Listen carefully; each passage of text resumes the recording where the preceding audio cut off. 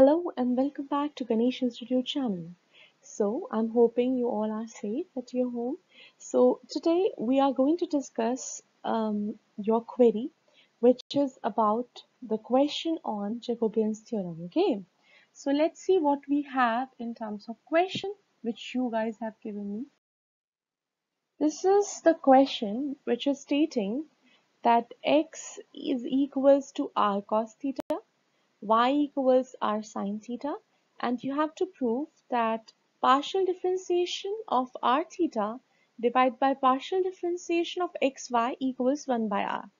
Now, you need to understand whenever there is a partial differentiation, that too with respect to one or more variable, two or more variables, and it is given in the form of some function r comma theta, x comma y, then you need to apply Jacobian's theorem. Okay.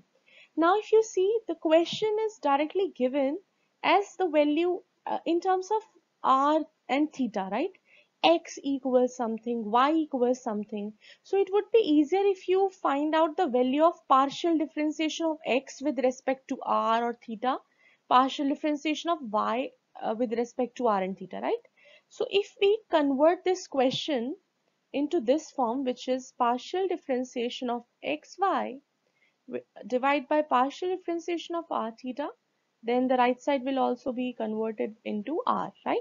So this would be the question and it would be easier for us to solve it, right? So let's start. Whenever this sort of question is asked, what you need to do is, see, this is your first variable x, okay?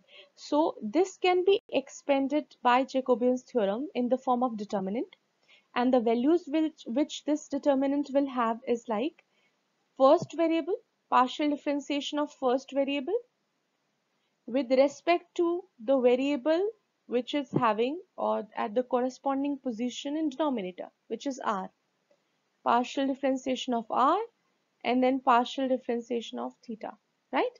So first variable, partial differentiation of first variable with respect to the variables which we are having in denominator, then partial differentiation of second variable with respect to again the variables which we are having in denominator. Okay, so now you need to find out all these four values and let's see whether we are having r or not, okay, which we need to prove in this question. So firstly, partial differentiation of x with respect to r. This is your x, so partial differentiation of x with respect to r would be your variable, and theta is your constant because it is partial differentiation, not the total or complete. So when you are doing differentiation of r with respect to r, it would be 1, right? Then we are left with cos theta.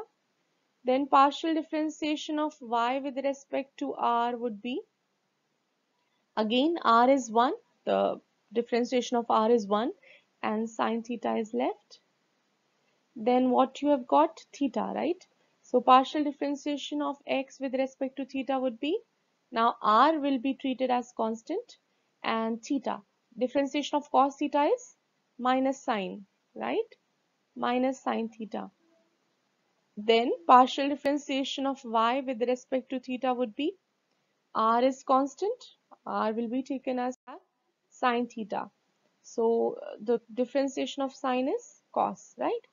Now you have got all these four values, just put them into this form of Jacobian's determinant and then get your answer.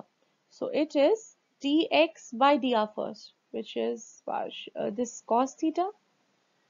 Then partial differentiation of x with respect to theta is minus r sine theta. Then partial differentiation of y with respect to r is sine theta. Then partial differentiation of y with respect to theta is r cos theta, right? So this has become, you know how to solve determinant, you have to cross multiply with having negative sign in between. So r cos theta multiply with cos theta, then minus is in the formula, then these two will be multiplied, minus r sine theta into sine theta, right? So what we have got, r cos square theta minus minus plus r sine square theta, and as you know, we can take r common. What is left? Cos square theta plus sine square theta, which we all know that is 1. So we have got this, the formulation which we have converted. This is r, and you can say that if we convert numerator and denominator, then this will be 1 by r, right? I'm hoping that you have understood this concept. I have already made a video on Jacobian's theorem with 3 variables as well, so you can check that out too. And this is a question because you guys specifically asked this question in the comment section. That's why I'm making this video.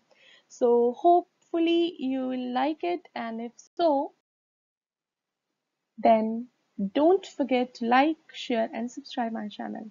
Till my next video, take care of yourself. Bye bye.